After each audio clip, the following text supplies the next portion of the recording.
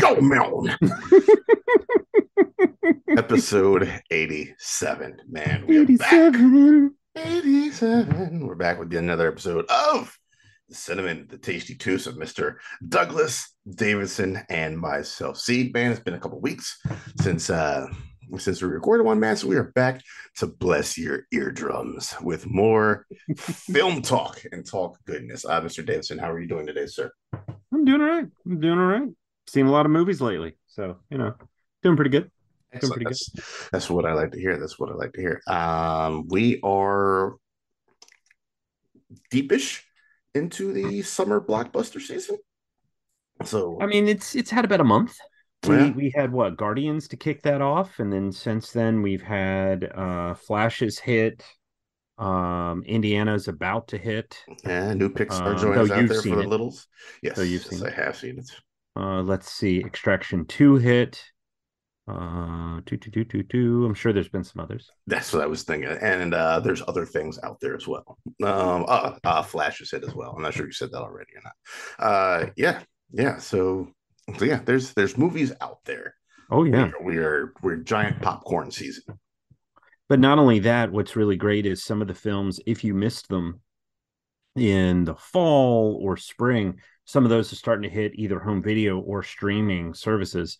I, for one, am super stoked that it appears that Focus Features has worked out a deal with Peacock so that a lot of their films are jumping to Peacock for streaming availability.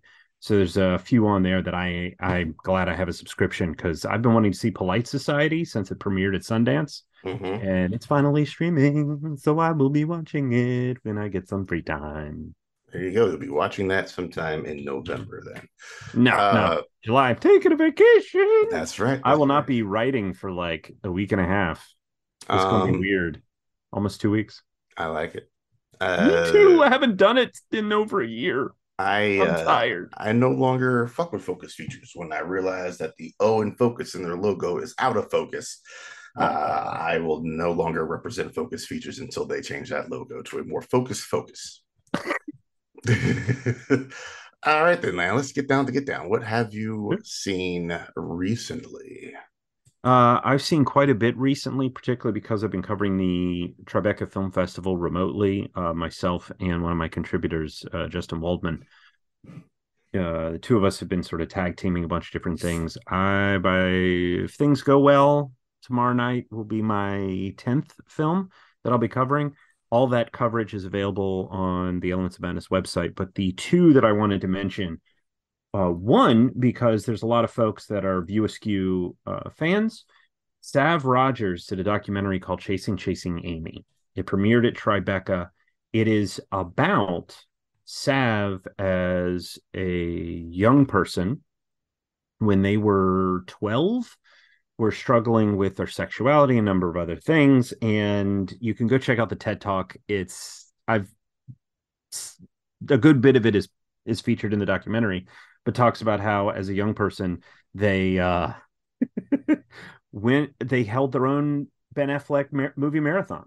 It was just watching As all of one these Ben does. Affleck movies, as one does, and just so happened to stumble upon Chasing Amy, watched it, and absolutely loved it, and says that this is a movie that legitimately saved their life when they were being bullied for their sexuality and a number of other things.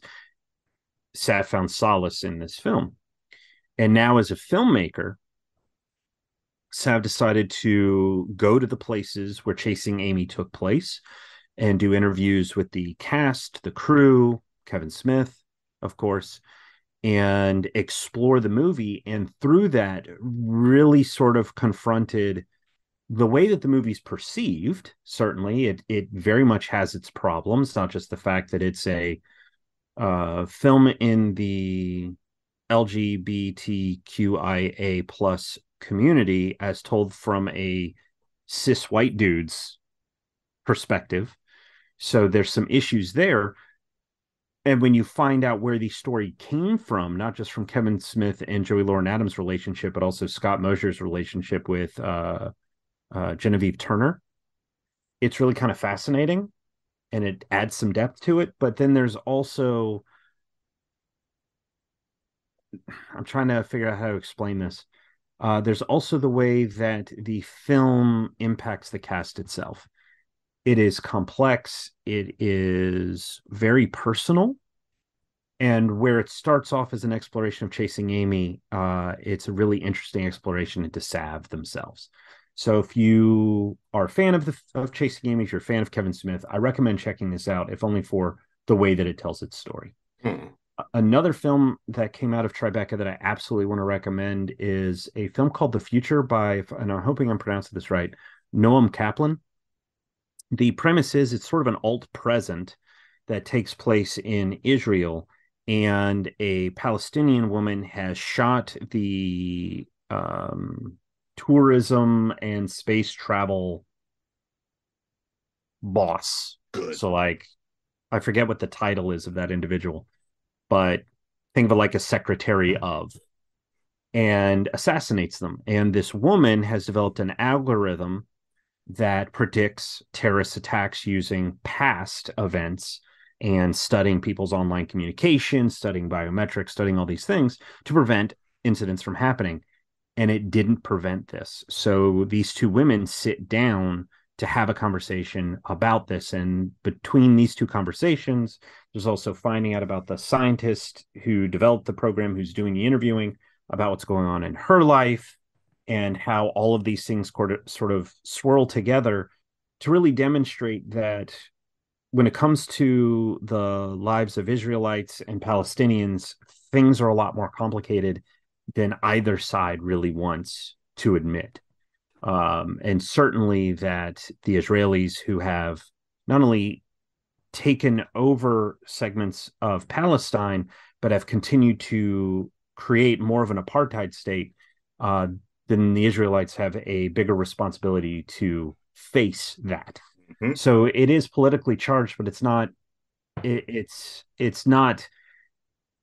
It's text, but not in your face text. It's using these other relationships to explore this stuff, and I found it absolutely fascinating. On a lighter note, I caught up with Air, directed by Ben Affleck.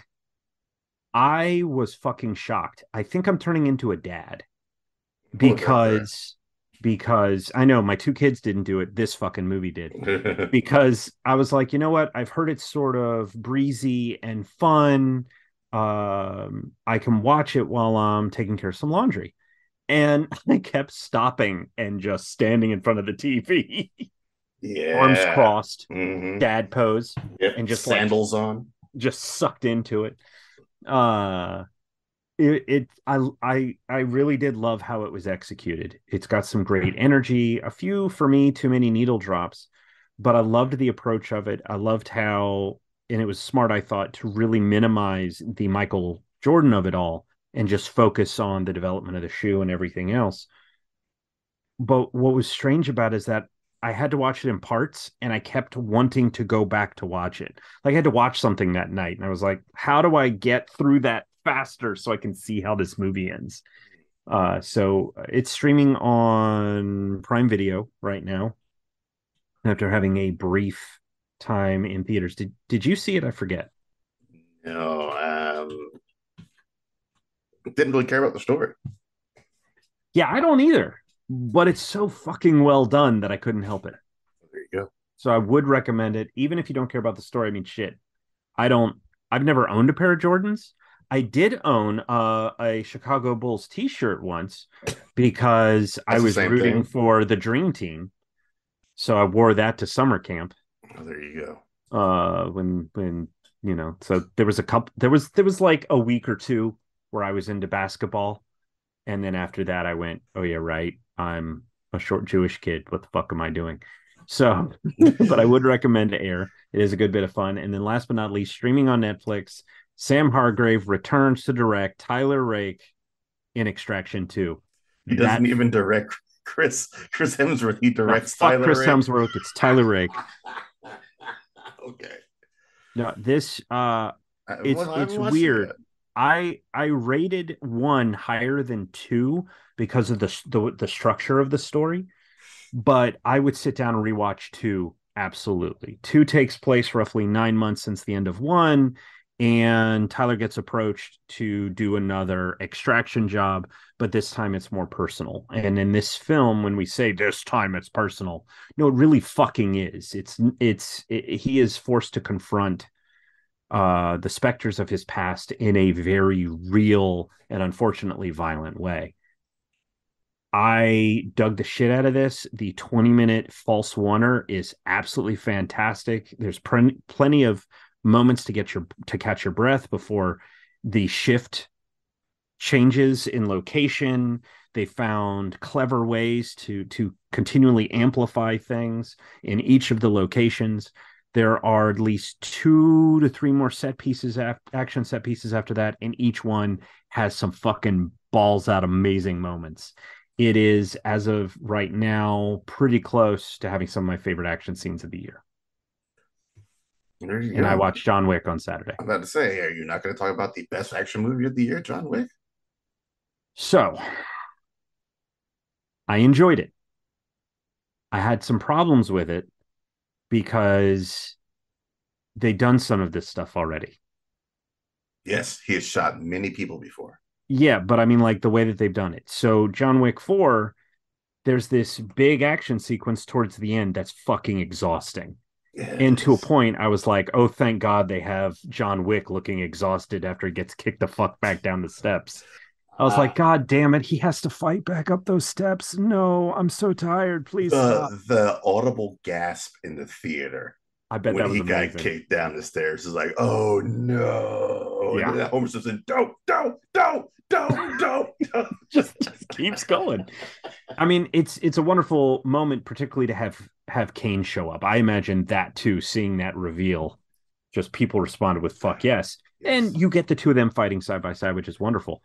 But here's my thing. Great theater moment. Chapter 2, cannon fodder was sent after John Wick when Santino throws the contract up.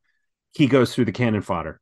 Chapter 3, there's a whole sequence involving cannon fodder at the beginning of the movie. He cuts through those fuckers too.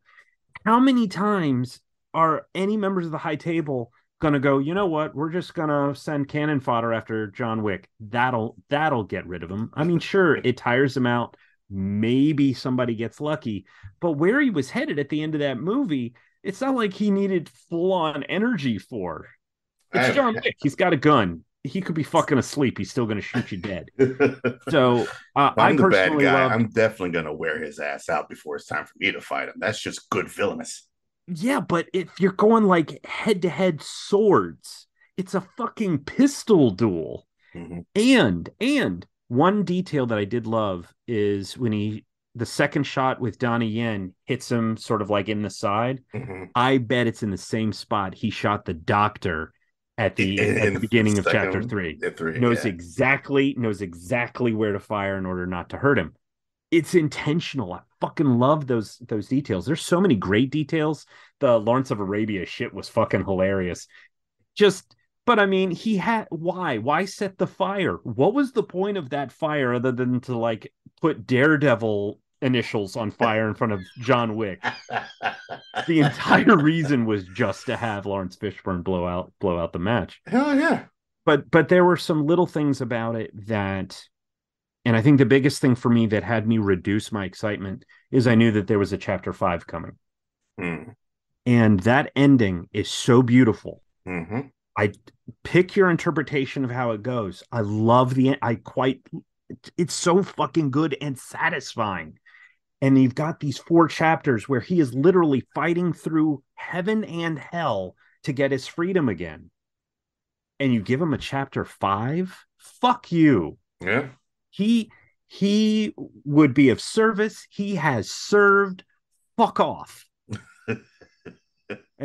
So it kind of bugged me in the sense of if I'd been in the theater and I'd seen that, I can't imagine what the response was.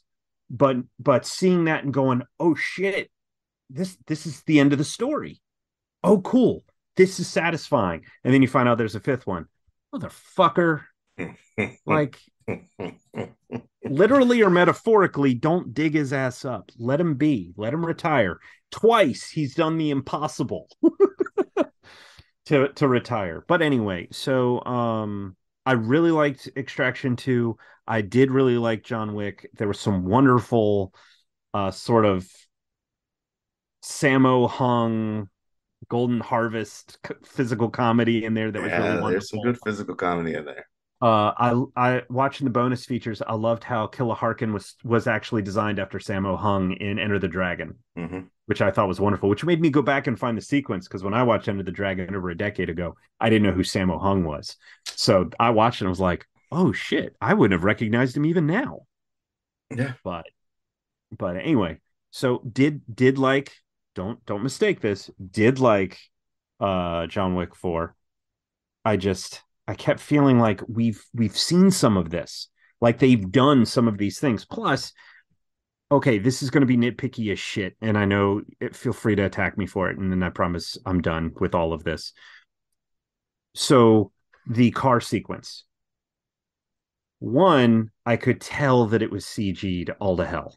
Like I could see the seams and it bothered me. But when he gets in the car and does those amazing stunts, and let me tell you, they're fucking amazing. My brain went, all right, I know enough about action movies to know he didn't steal like a high table person's car. He didn't steal like an assassin like him dude's car. He stole Cannon Fodder's car. There's no fucking way Cannon Fodder has the funds for a tricked out ride that can pull that shit off. That's some bullshit. It's movie magic, but it's some bullshit. Yeah, Like that's it ain't fucking happening. Fast and Furious, I believe it because they'd have those tricked out rides to pull that shit off to a degree.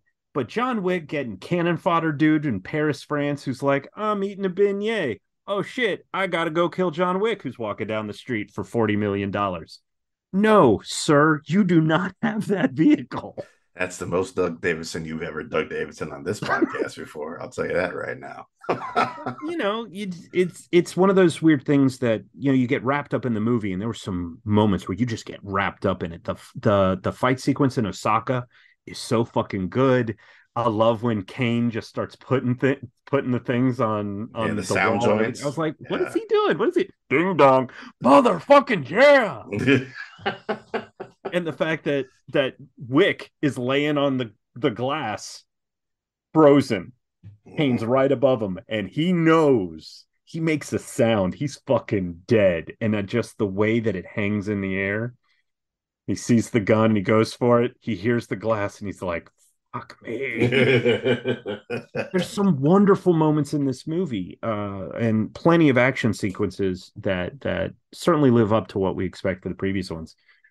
The bigger issue I had is it started to feel its length for me in some of the action sequences. They were just so long, and there's only so many ways you can flip over a dude, shoot him in the neck, shoot him 3 times to knock him over, shoot him in the neck. Like there was some redundancy, but would watch again. Will watch again when I find a spare 3 hours Well, there you go, man. There you go. in November. I think you said. In November is I will be surprised if you watch it again this year. Maybe you'll try to squeeze it in for some awards consideration for cinematography when it comes time for It awards is consideration for cinematography. it is For beautiful. cinematography. It is beautiful. For The scene, cinematography. yes. When Winston and Sharon are walking into the Marquis's office and you meet the Marquis for the first time, it's just beautiful. That long ass walk he does all the way down that hall. Yeah. Mhm. Yeah, man. There's a whole lot of shots in that movie Cinematography. that are just beautiful. That are just beautiful. They are. Anyway, so I went on for way too long. What have you been watching? I'll make mine quick. I watched Spider-Man Across Spider-Verse because that shit is dope as fuck. We all know it's dope as fuck. All you've heard on the internet is how dope as fuck it is because it's dope as fuck. And there's no need to belabor the point of how fucking dope this movie is. They have taken what we got into, they have elevated the stakes and across. They have left it on such a batshit wonky cliffhanger that was so well executed. I cannot wait to see how you end this trilogy, and just to see how does Miles unfuck himself from the position that he currently finds himself.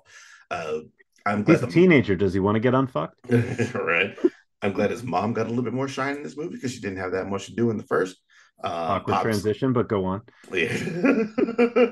Pops took a little bit of a backseat in this one because he's prominent enough in the first movie, so you got a little bit of a parental shift. But um, maybe some of cinema's better recent parents, I would say. It's crazy to see Oscar Isaac pull off yet another pop culture figure. Um, and it's weird seeing a spider as a villain of a Spider-Man story, right? An antagonist of a Spider-Man story. There's a difference there. The Spot is the villain. That's the only drawback for me is there's almost no attention, not enough attention paid to the villain. Once Miguel O'Hara is introduced, you forget that there's actually a villain to this movie because he just overpowers everything else from there. And it's kind of just Miles versus Miggy the rest of the way through. And it's like, oh yeah, we got to put a fucking a little bit of spot in here to remind the audience who the fuck they're supposed to be fighting against, you know. Mm-hmm. So MCU phase one like imbalance between hero and villain, screen time and respect to given, but still fun as all get out. Yeah. Yeah, I also saw, of course, like you mentioned earlier, Indiana Jones and the Dial of Destiny. This movie is way too long, uh, Oh. but it is still incredibly fun. You can shave a good 154 minutes. You can shave a good 25 minutes off that joint and make it a more lean, tight movie. Some of the action scenes go on a little too long, like you were saying in John Wick 4. The opening action scene that gets you reestablished back in the world of Indiana Jones is pure Indiana Jones. This movie Nice. starts off with a bang. Uh, and they gave Toby Jones one of, if not my favorite line in a movie this year. What was I supposed to do? Hide while my friend runs into danger. I was like, oh, that's a good line right there. The dynamic between Harrison Ford and Phoebe Waller-Bridge is the strongest bit of this movie. I think Phoebe Waller-Bridge definitely holds her own and kicks ass and has a little bit of action in her own right. That's Uh-huh. independent of Harrison Ford's. Harrison Ford is, I mean, he's 142 years old. What are you going to do there? But he still does what he can for his part, man. CG is a little bit wonky in parts. There's characters you can completely remove, much like people say about Raiders of the Lost Ark. There's characters you can completely remove from this movie and it makes not a lick of difference in it. And I think that's where you can kind of cut some of that time out. Mads Mikkelsen as a villain just makes sense for this. He's just good in everything. He's just a good bad guy. Yeah. He's played plenty of like good loving roles, but man, he's just a delightful bad guy. That's where he shines the most. And he's kind of downplays the bad guyness here, but he's cooking a little bit in this movie. It's Right great to on. see. The third act is a mess. That's Oh. the big deal here is the third act and how Indy wants to end this story Mm-hmm. does not sit right with me. It doesn't make any sense when you look at what's come before and how much he loves history. The decisions and the choices that he wants to make at the end of the movie does not make sense for the character of Indiana Jones. I think that's what they got wrong in the writing process and the story creation process. But outside of that, man, Antonio Banderas is there. I don't know why. I think he might have 3 lines. I saw him pop up in a poster and I was like, wait, really? Yeah, They yeah. they haven't mentioned him at all, but they're just gonna throw him in a poster. And there's Oh. a reason for it. They mentioned him because he's got about 6 minutes in this movie. Is it because he has the dial of destiny and he's doing a radio show? And We will turn to 74.5 FM. don't tell me you wouldn't tune into that show, whatever he's doing. He's got a great voice. Hell yeah, I turned into that show. Tune into it if you dare. Sorry. Poor Thomas Cressman, I think, is just destined to play a Nazi every time I see him on screen, but he plays a damn good one. But overall, yeah, that movie is way too long, but still fun and a better send off for this character than Crystal Skull was. Let me put it that way. Okay. And lastly, I watched The Flash, which is a movie. Let's get to our topic for the day, Douglas. Flash Wait, is wait, okay. wait. Hold on. Let me see if I can rewind time, see if I can get you to do that again. Flash is okay for what it is. I think it is a decent movie. It is like most movies seems these days, it is not the end all be all like some people said it would be. James Gunn, Tom Cruise. It is not the piece of shit that so many people on the internet claim it to be. And like most things, there it's somewhere the truth lies in the middle.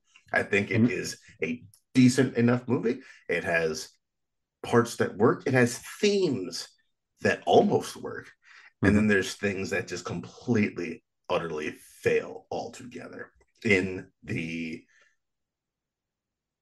the production, the filming of the movie, and in the narrative thrusts of the movie. Um, without trying to dodge around some spoilers, if you know the crux of the story, Barry wants to go back in time to save his mom. mhm. Um, the circumstances we see that lead up to his mom's death and his dad's frame for it, it's a simple, oh, I forgot to do this thing. So character leaves to do this thing. That's when the murder happens. He figures, oh, if I go back in time and I do the thing, my mom stays alive. And of course, that one change propagates all the shit that comes after it. The end of the film, when Barry has learned, I can't fuck with the past. The whole theme of this movie is with all the power in the world, some things are beyond your control. You just have to Yeah, let things play out. yeah. Goes back to fix things, changes something else for a better outcome in the future. Barry has learned nothing this entire movie. And what we think this better outcome is, isn't a better outcome because he didn't learn the fucking lesson. And that's what bothers me the most, I think, is he learns no lessons in this movie. The change works for him personally at the end of the film, but it also shows that he nothing was learned. I have a question that you can answer. It's not a spoiler. Mm. Because if everything from the moment of his mother's murder forward is changed, how does Batman become Michael Keaton, who is older than Ben Affleck? Boy, I've been trying to figure that out for days, Douglas. Okay, okay, cool. See, Been trying to figure that out for days.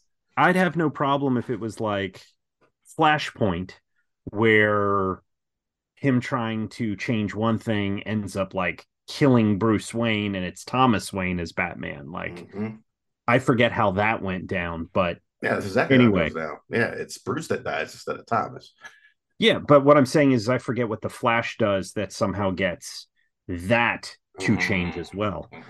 But at least that makes sense in terms of, you change this thing over here, everything forward would make sense. Butterfly wings, etc. But but how does it change the past anyway? So no answer. No Okay, answer. I'm Yeah. cool.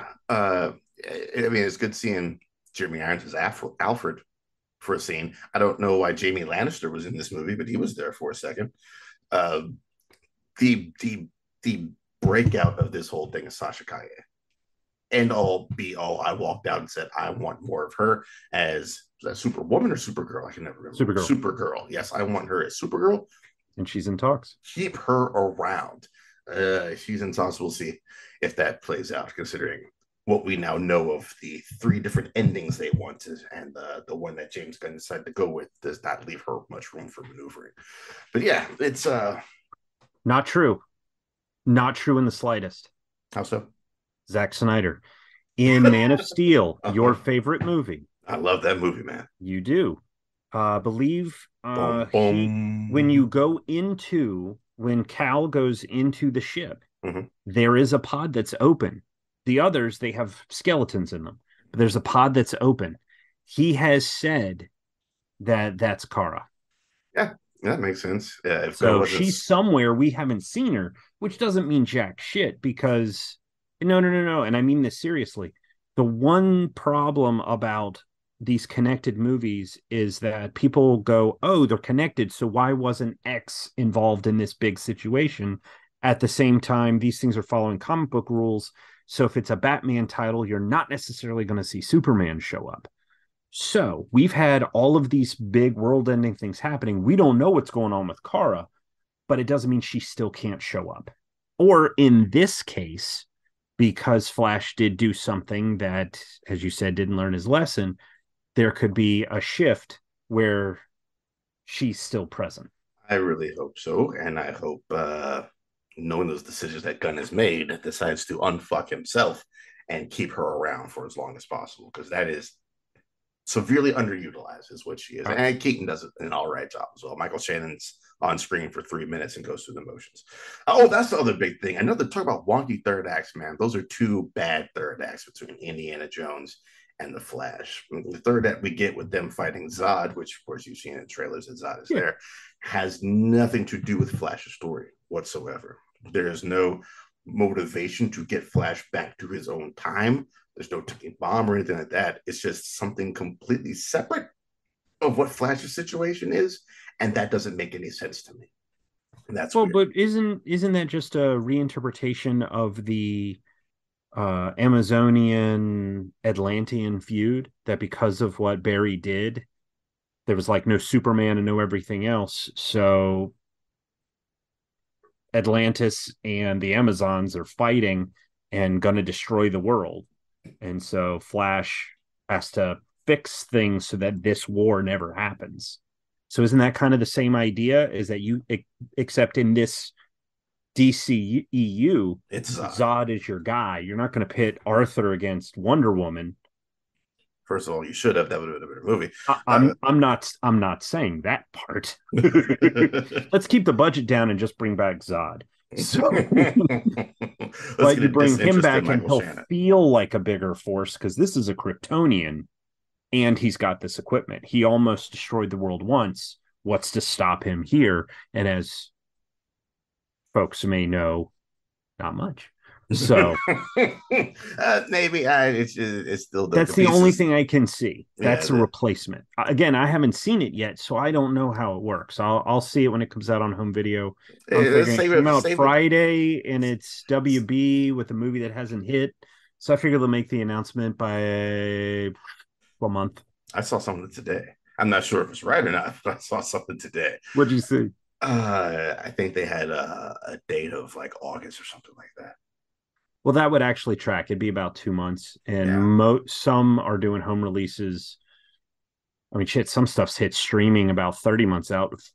Fast X was like 3 fucking weeks. It really was. So whatever's happening with Universal, they're like turning it out. Whereas Super Mario Brothers, which is also Universal, was like months later. But anyway, that's a whole other conversation. But WB's been sort of rushing things when they haven't hit as they expected. They've been rushing things to home video. So I figure I'll see it then. There you go. There you go. I say it for November. All right, let's get into what our topic is.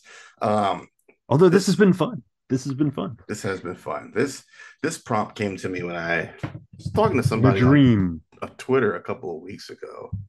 And then he fell off his toilet and hit his head. And there and I drew was the flux capacitor. The flux capacitor. We were talking about movies, and someone was talking about not picking up something on Blu-ray because it really wasn't worth it anymore for from what we used to get. It wasn't really worth it anymore. Things were a little bit iffy, and I started thinking about it, and I wholeheartedly agree with this person that what we used to get with bonus content in addition to the movie itself, this isn't the same these days, and that's why like I treasure some bits of my physical media.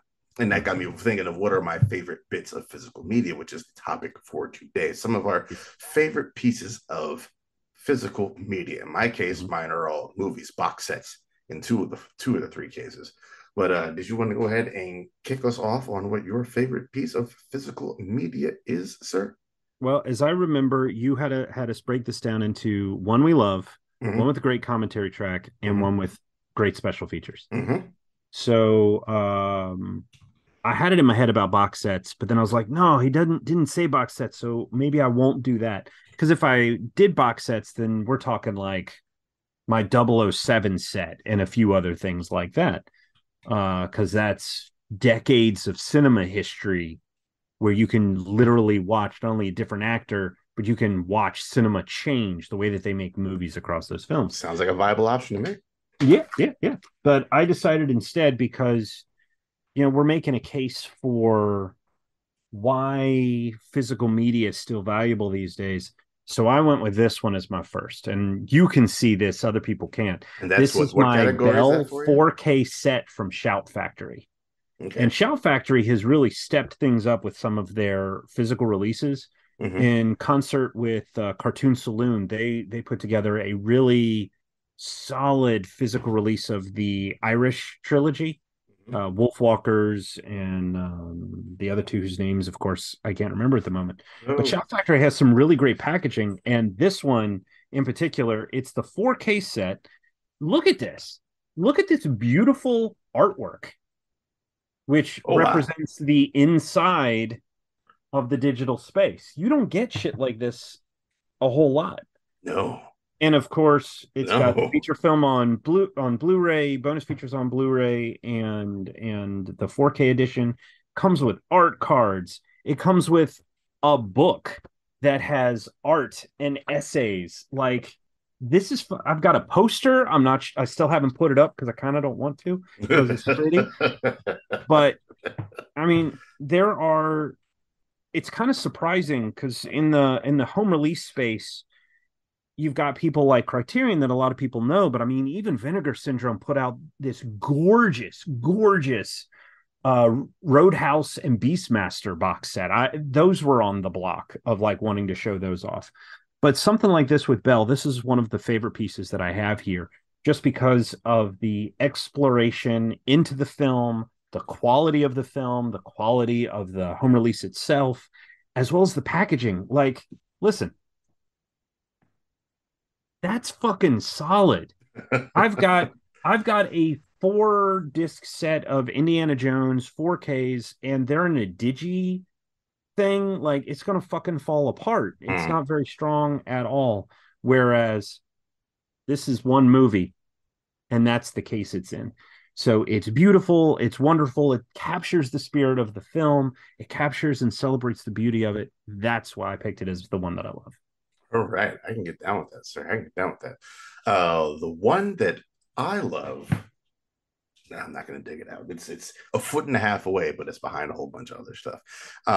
It is a box set, and it is a box set of Criterion's Wong Kar Wai collection. Interesting. Um, you were talking about. I'm sure you've seen it online. For those who aren't familiar with a director, Wong Kar Wai, or with the box set, is a very influential Chinese director. Um, really great at creating stories about uh, relationships between people. That's kind of his forte.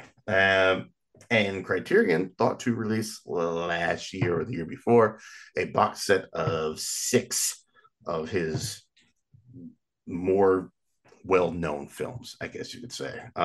In the Mood for Love, which I have talked about at length on this. Great film. Yes, it is on this year program. Uh, the erstwhile sequel 2046, because I almost always say 2049 when that is not the case, 2046, as well as Chungking Express, Tears Go By, Days of Being Wild, Fallen Angels, Happy Together. The When I bought this set, I had only seen In the Mood for Love, and that was good enough that I bought the entire thing on faith. And I have since watched Chungking Express, As Tears Go By, and Happy Together. And I only have 2046 and Days of Being Wild left. And they are all just amazing. I love it because it is a great curation of an esteemed filmmaker's work in one location. The box uh, captures the essence of a Wong Kar Wai film. Like it has its. He's known for making some of his movies in a more dreamy type of nature. A lot of soft focus on things, and that's kind of what the box set looks like. Um, and it is one of those like thin cardboard type joints, but because it folds in, folds in, folds in, it's sturdy and compact. I've had Yeah. no issues with it in my handling. So it's just a great collection of one man's filmography that I've been thoroughly enjoying as I've been watching. And it's just great. It's just great. It is pricier. If you get it from Criterion, it's $160. I got it during one of the Wait for the sales. sale. Yep, I got it during one of the sales. I can't remember how much I paid for it, but yeah, I did all right with that one. So that is the one that I love. Right on. That's a good call.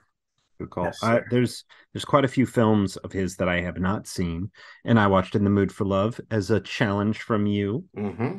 Oh, And hey, so we need to Amazon's add got to it it. for 116, people. Right on, right on. So the next one was great commentary track, right? Yes. And this one was hard because, especially now, I do a lot of home release reviews and I check out the bonus features. Commentary tracks are a lot less common now than they used to be, which is a shame. And in particular with Marvel movies they're a rarity. So it's been nice to see sort of a shift. I would have loved to have had a commentary track with Creed 3, particularly because it was Michael Jordan B. Jordan's first movie. Wasn't one. I would have loved that. And there wasn't one. One that frustrated the shit out of me, if only because it just exemplified why the movie itself frustrated the shit out of me. But listening to Todd Phillips talk about Joker Mm. and all the shit that they were like, yeah, we just did a thing and now it's in the movie and who the fuck knows what it means. Thank you, sir. Mm. Thank you for proving my point. But um and then I almost went with Ocean's 11 because that is so much fun to listen to, but I decided to cheat instead because Daryl, you've taught me that cheating when making lists is okay as long as it's in the spirit of the thing that we're doing. I'm wondering if your cheat is my cheat. No, it is not. Okay. I can almost guarantee it's not. Because what I'm about to use is not a commentary track. That's a Uh, cheat. that's why it's a cheat. Uh, Masaki Yusa's Inuo, which Mm-hmm. came out in 2021, got a wide release last year. It's a fucking amazing movie. It's an animated film that tells a story about a young boy who ends up sort of going on this adventure to try and get revenge for the death of his father and making him blind. But then he ends up falling in with this kid, Inuo, who's got like a hand coming out of his head and the other arm super long. And they start singing songs together and telling stories. And as they sing, Inuo's body changes and becomes more regular looking. And the songs themselves blend genres of the period in which this film takes place, but also of the current. So like there's a track that's maybe 12 to 16 minutes towards the end of it that is kind of like a Queen song. It's so fucking beautiful too. But this home release from Shout Factory, another Shout Factory, does not have a commentary track. However, it has a significant interview with the director. And in that director, he answers so many questions and explains so many different things about the construction of the film that I watched that and I was like, well, fuck, I missed all of that. Now I have to watch this movie again. And it really helped answer some questions that, for me, not being of that culture, would just intrinsically know growing up in it, hearing these stories regularly. And it also helped reposition how I saw the relationship between the characters and recognizing what was happening with the titular Inuo. So having that having that firsthand knowledge really helped to better understand the material, to better explore it. So I highly recommend, if you check out Inuo, after you watch it, go watch the interview. It was absolutely worth it. Absolutely worth it. Oh, there you go. There you So go. not your cheat. The cheat, but an acceptable cheat. My cheat is the Kevin Smith films as one, the View Askew films. Oh, These, you're doing all of them? The yeah, Viewers universe? they make for the best commentaries. He's got commentary tracks on all of his movies. It's usually him. Of course, you'll find Muse there, Mosier, his Uber producer for the Mm-hmm. early ones, Affleck on Chasing Amy, Walt Flanagan there on Mallrats, I think. Fucking Walt Flanagan is dog. It's faster than Walt Flanagan's dog. O'Halloran and with Jeff Anderson popping up in there. It is the best way to do a commentary. I think you get insights from the director and writer in this case, as well as the cast of the movie. And they're just fun. It's a good mix of informative and fun. Kevin Smith is like, here's my thought process when I was writing it, versus here's my thought process as while I was shooting it. And he's a man who has openly criticized himself for years of this scene didn't work how I wanted this scene to work. And he talks openly about his insecurities as a director, his pitfalls, and occasionally celebrates his successes. And it's also just interesting if you watch the movies with commentaries in the order they came out. Uh, on the flip side of the fun, because he's always there, you can also see the slow digression of Jason Mewes as well, because he was fucked up on beer, Clerks, and he's fucked up on beer in the commentary. And by the time you get to roundabout chasing Amy J and Bob time, he's transitioned to cocaine, and he's almost incomprehensible on those commentary tracks. So yeah, it's weird to see from that perspective as well. But overall, just fun and funny, and sometimes more entertaining than the movies themselves, just because of who he's assembled and how he runs his ship during the commentaries. I would say runner up being Fellowship of the Ring, because the hobbits are just a goddamn mess on that commentary track, and you see that they did not put all four of them together for the rest of the commentary tracks on Two Towers Return to the King, because all it did was fuck off for 3 hours on that. But I've read interviews of those dudes, like people screenshot like snippets or something else, and I've read a ton of that crew's interviews, and the way that they just fuck with each other the entire time. Yeah. Particularly with Orlando Bloom and the time he broke his rib. Oh, did he break it? Oh, he never mentioned it. Apparently, he would just bitch constantly. Fucking Vigo was even giving him shit. Oh, did he? Oh, I heard it. Yeah. He was in a little bit of pain, I think. Vigo fucking broke his foot. Broke his toe, yeah. I don't like commentaries where they are all recorded separately and they kind of edit them together. But in the Fellowship of the Ring case, it's the four hobbits, and then it's Ian McKellen, and then it's Viggo Mortensen, and then it's Orlando Bloom. But they do a really good job blending them in. But yeah, for my pick is the Kevin Smith films for their great commentaries. Although Ocean's 11 is a good one. I have to say, there's so many reasons to wish for Harvey Weinstein to die. Mm-hmm. So many reasons. Within, I'd say, top 10 to 20 reasons has got to be, if he dies, maybe Kevin Smith can get the rights to Dogma back, and maybe we can get a Blu-ray. I still have my DVD. I've got the special edition DVD. Mm-hmm. I'm not getting rid of that shit. Yeah. I'm never getting rid of that, because I don't think we'll ever get a Dogma Blu-ray. And that's one of the. If he dies, then it'll go to the estate, and maybe someone at the estate can make a deal. There you go. I think because he's offered. Only time he's ever spoken ill of somebody that he worked with before Bruce Willis. The only time Kevin Smith really spoke ill of somebody, I can't remember if it's Claire Forlani in Mallrats or if it's Fiorentino in Dogma on that commentary, but it's one of the two. And as a side note, I watched a movie recently within the last 4 days that was it a Criterion? It was a Criterion. Something what helps me? Using Letterboxd to log the movies I watch. This episode not brought to you by Letterboxd. The Leopard. It was The Leopard, an Italian joint with Burt Lancaster, Alain Delon from Les Samurai. I was going through the audio to see if there was any kind of commentary track. They had an audio track that described everything that was happening on the screen. Yeah. So descriptive audio. The descriptive audio. But included in that, the person was also describing the narrative themes and what was going on inside characters' heads as well. And I thought that was a completely different way to experience a movie. Yeah. That was pretty fucking wild. But what is your third movie there, sir? My third one is, if I remember correctly, The Call with Special Features. What special features would we count as among our favorites, if not our favorite?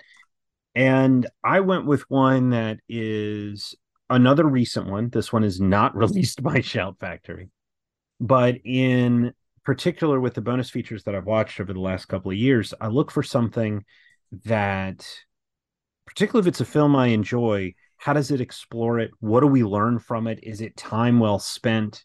Whether it's 2 minutes, 5 minutes, 15, 20, whatever. Because, for example, you look at Black Adam, they clearly, with those bonus features, thought that they were onto something. And I feel horrible watching them because you've got this like big budget presentation with members of the cast doing introductions like this major television production of taking you behind the scenes on stuff. Mhm. And then, of course, Black Adam goes nowhere. And then you get something like my choice, Isla Naishir's Nobody. The This Odenkirk joint. movie fucking rules. Yeah. Who would have thought Bob Odenkirk would make for a fucking badass? Maybe it's because I've been watching so much Golden Harvest and Fortune Star movies this year. Like I've been doing a whole lot of Hong Kong cinema. So I've been watching my action movies in a different way. Hmm. And what was really wonderful with the bonus features on Nobody is taking you through how they did literally everything, how Yeah. they tried to make everything as practical as possible, how they created the stunts, how they made them around Bob, how they taught Bob how to level up a little bit from there, everything about it. And of course, you two share the same last name. So I had to pick it popped in my head because I'll never forget. Finally, someone says my last name right. I've never forgotten you saying that. And so, but I was going through and I'm looking at the lists of the movies that I've loved over the last couple of years, and I was like, maybe it's because what's his name? Because he trained him and he's also in this. I'm looking at the cast list and he's not even in Letterboxd, one of the main ones. Bernhardt? The RZA. No, not Marissa. But there's a guy who is in Extraction 2 that as soon as I saw him, I was like, oh, it's that fucking dude. He's gonna have a great fucking death. And let's put it this way: it ain't a great death, but it means something. Okay. And that's that you for a trainer, for a stunt person, whatever, if you're giving someone some shine, let it be a good death. And it was. As soon as it happened, I was like, yes. All right. But he's the guy on the bus who like, I'm sorry, man. It's I'm sorry I couldn't protect your stupid brother. But Hmm. that guy. But he's trained Odenkirk and really takes you through everything. But these bonus features are just phenomenal. So if you haven't checked out Nobody One, it's just a great solid action comedy that has some weight to it. It's got some surprises to it. But those bonus features are fucking great. Right on. Right on. And they are deep. My third one is another cheat. A cheat because it's something that I know exists. I just don't Episode own it. 88, favorite cheats. Favorite cheats. Cheats cheesesteak off of Independence Boulevard, by the way, is the best cheesesteak in all of Charlotte. I'm just plug. We are now sponsored by Cheats Cheesesteak, by the way. I had one of those 2 weeks ago. It was phenomenal. I was asleep 10 minutes later. No, my one Why were is you driving? Why were you driving? Those poor people. It is the Star Wars Skywalker Saga box set. It is 27 discs with 26 hours of bonus features on it. Um, and a giant, nice, thick size booklet. I'm intimidated by this thing. You One, I said have thick size, right? You thick. put an accent on it, so I was like, "Excuse me." I'm intimidated by this whole thing, but on a lesser extent, just the very first Star Wars on DVD that came out in '04, the Star Wars trilogy, Mhm. that by itself has a slew of great special features, including my favorite making of documentary of all time in the making of Star Wars. And they go through the whole trilogy, but 75% of the joint is spent on Star Wars, and they touch a little bit on Empire, they touch a little bit on Jedi. Uh, but yeah, just specifically for that making of featurette, you know, talk about slew special features, man, that really does it for me. And just talking to the sound engineers over here and the production guys over there, and you know, all the shit that Lucas had to encounter, and his actors are giving him shit, and nobody in the crew trusts him, and all that kind of good stuff. Um, and it also includes the old school trailers for it. So it's kind of interesting to see how they cut trailers back in the 70s and 80s versus how they cut trailers now. We don't have the voice guy anymore, unfortunately. There's no In a inner world. world. Yeah, none of that good stuff happening What a great fucking movie that is, by the way. If you guys haven't seen that, I'm pretty sure it's called In a in the World, world. and Yeah. it's so good. Yeah. And all sorts of good shit in there. But if you want to pony up the dough and you have room somewhere on your mantelpiece for the 27 discs of Star Wars, go on ahead and do that. My question to you before we get to our challenges, sir, if you could only choose one special feature, what are you going with? I'll give you three choices. You get a director's commentary, you get, we'll say, a 45-minute making of featurette, or a gag reel. Which of those three are you going with? Okay. Gag reel. What were the options again? Gag reel. Director's commentary or a I just 45-minute long making of featurette? 45-minute long making featurette because My man. because if it's done well, you sort of get all of it because they'll show you the making of the movie. They'll talk to you about how they did different things. They will show you some of the mess ups. There is, I want to say it's about 5 minutes. I watched it a week or two ago. Sakura, the Donnie Yen co-directed and lead acting action movie that hit home media a week or two ago. Heard about It's it? maybe a 5 minute making of featurette, but you hear a little bit from the cast. You get to see how they shot stuff. You see Donnie in costume doing a scene and then being like, no, no, no, no, we got to do this again. You see him dressed down, just directing. You get all of these different things. So you get a really wonderful mixture, and particularly if it's 45 minutes, they're going to have time to get into stuff. Nothing Mm-hmm. frustrates me more than, and I had this experience this year with Babylon. That is a movie of high technical everything. Yeah. And you could do 45 minutes on the music. You could do 45 minutes on the costumes, all these different things. And I want to say it was like 2 to 3 minute featurettes, and there was like three of them. What the fuck? Right. Um, so I would love, my choice would be 45, a 45-minute making of. Yeah. What about Yeah, you? I also between that, or I'm a just sucker for a good director's commentary. If it is an entertaining director, there's some directors that are just like, yeah, that was a difficult shoot, and then you don't hear anything for 5 more minutes. And then there's some that starts off, you're like, oh, this is gonna be right. Die Hard kind of starts off rough, but then like once it gets rolled in, McTiernan kind of really gets into it, and he's like, oh, I remember on this day this wasn't working, and we did this, and then we just whipped this up on the day of 5 minutes before we shot it. I love a good director's commentary that gives you the insight into the background of what was happening at the time they were shooting. That is wonderful. That's one of the things I love about these commentary tracks because you can find out stuff like that. Whereas, and this was really amusing, I literally sat down and was like, well, okay then. So Radiance Films is a relatively new boutique physical media distributor. For those of you that aren't familiar with them, the individual that runs it had been with Arrow and decided to go do his own thing. Today, no, the 20th of June in the US, a film called Red Sun. It's a German movie from 1970. It is directed by Rudolf Thom. First time Blu-ray release, period. UK, US. In the director's For the director's commentary, you can actually pick a scene or a section of the movie to start in, and you can jump back and forth wherever you want. Like literally, they've got a whole thing instead of just turn on commentary and then pick your scene. Yeah. So I go to the end of the movie because there's something that happens that I'm like, what's going on here? So I want to hear from it. Yeah, it's mostly silence. Oh yeah, that was improvised. And just like motherfucker. Well, I mean, that's cool to know that that was improvised, but like, let's talk about it. It's the end of the like. Come on, help me out. And there was just nothing. So I literally was like, well, learn away. Special shout out to Ryan Johnson releasing a commentary for a movie still in theaters, like he did with Knives Out.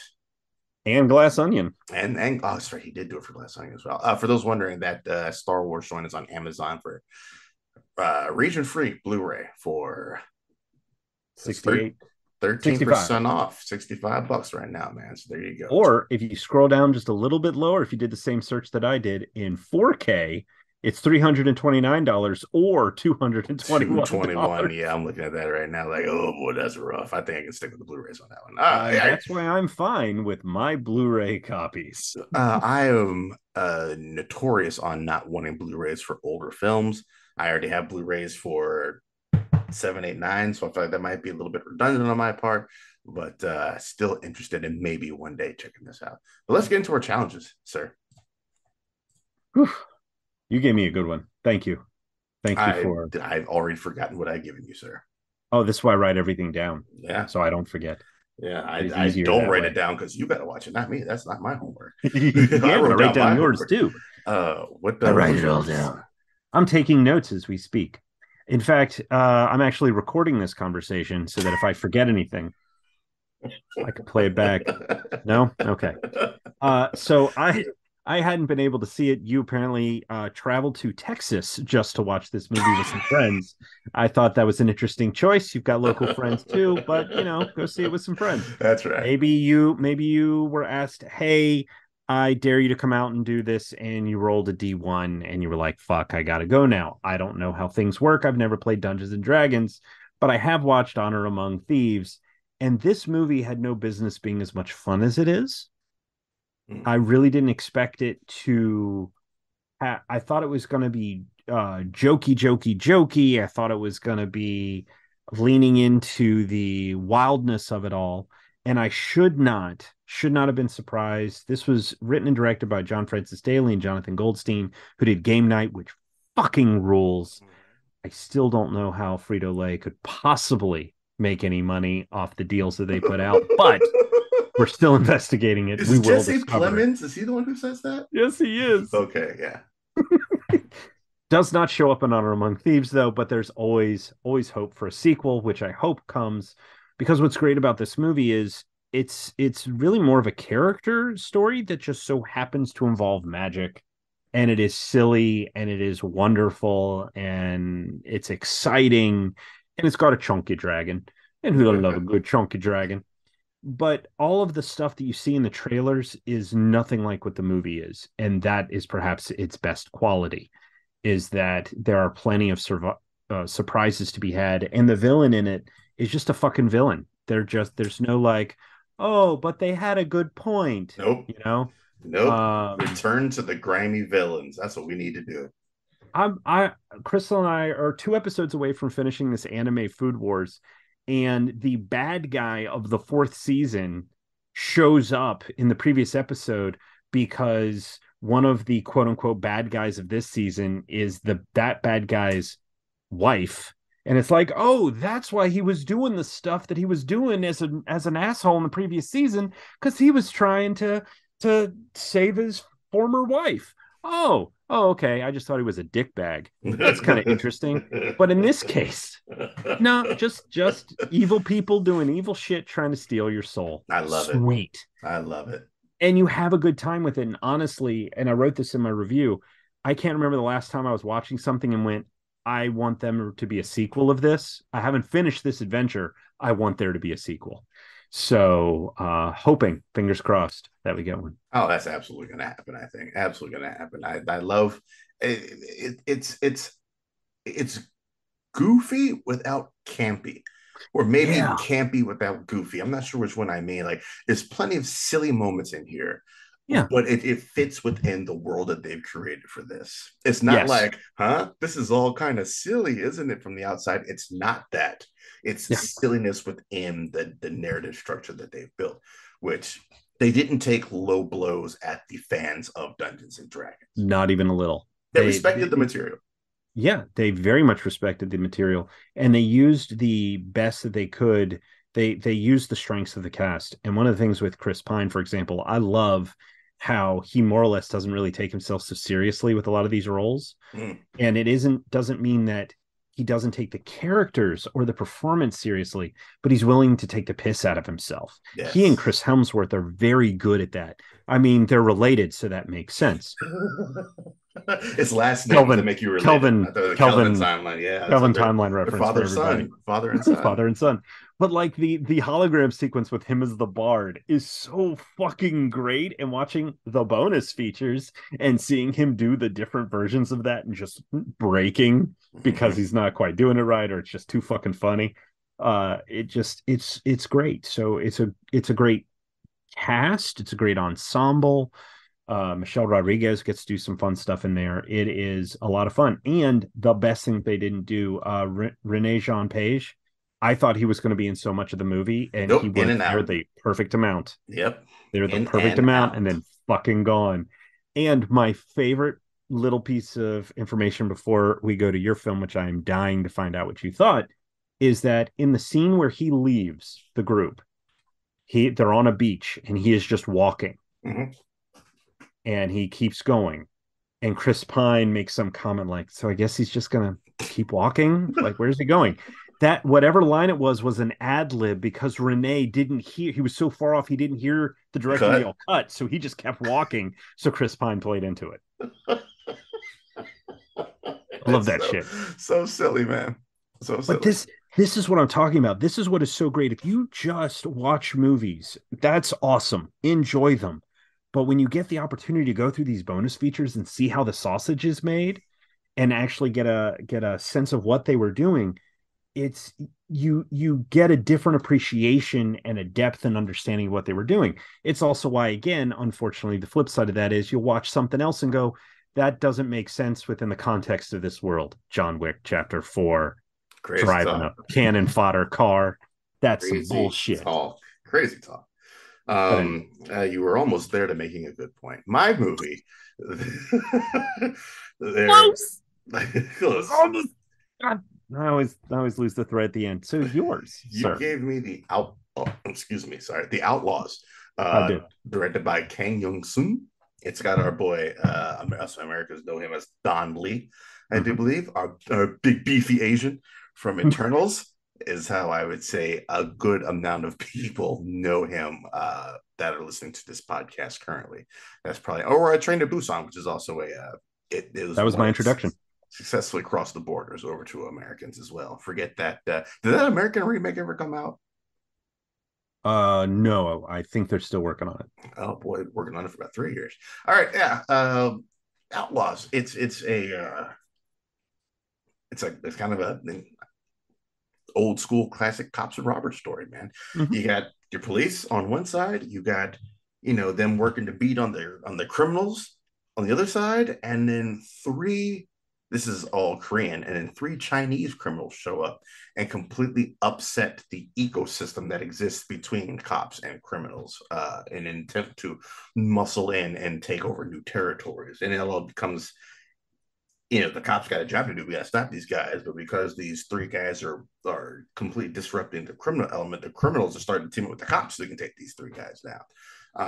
So it's an uneasy partnership between them all in order to get these three off the board. And it is hilarious in some parts. There's so much humor throughout this. But then about the halfway, three quarters way, all the humor is gone, and it gets quite serious after that, with a little bit of humor here and there in between. But it is a good movie. It is a damn fine movie. I think that Don Lee is amazing comedically. Like he's got big guy. He's got his timing comedically, but he's also just big and imposing, so he can move and shuck and jive during those action scenes as well. His whole little element of his police task force, they're all great. These three criminals are properly intimidating. Like you have a good healthy fear of these guys as you should. And then you have like the local gangsters in the middle, like, all right, yeah, you guys are gangsters and criminals. You guys are nothing compared to this new threat coming in there. It is a great movie. 2 hours, quick pace, man. I Mhm. enjoyed it from beginning to end. There's a lot of great shit in there. I would recommend this to the peoples, man. If you're willing to read subtitles, do the damn Streaming on thing. Tubi. Streaming on Streaming Tubi, on Tubi. man, for free 99. So go ahead and get that under your belt.